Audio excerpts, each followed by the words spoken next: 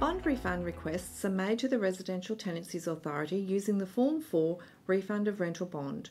You can submit a completed Form 4 after the date of the notice to end the tenancy has expired or after the tenant has vacated the property.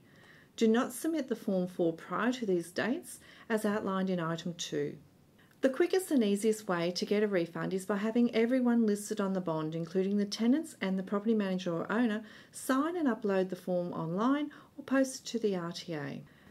Make sure the details on the form are written clearly. Remember to use black or dark blue ink only and check the image quality of the form before you submit online.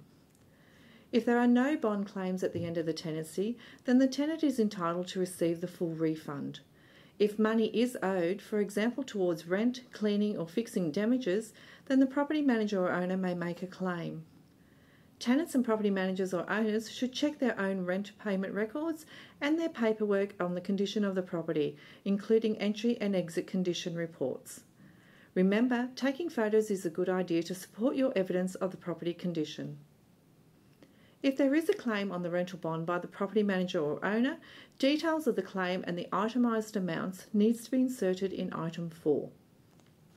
Property managers and owners do not claim a full or partial rental bond if you are not entitled to claim that amount.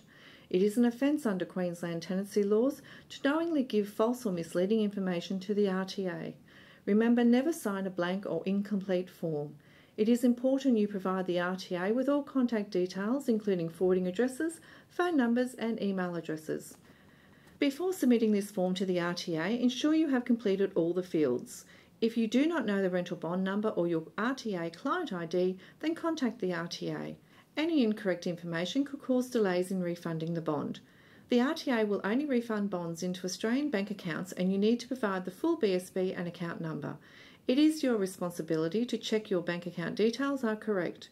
Tenants or property managers or owners can submit a non-agreed form. However, this may lead to a dispute process.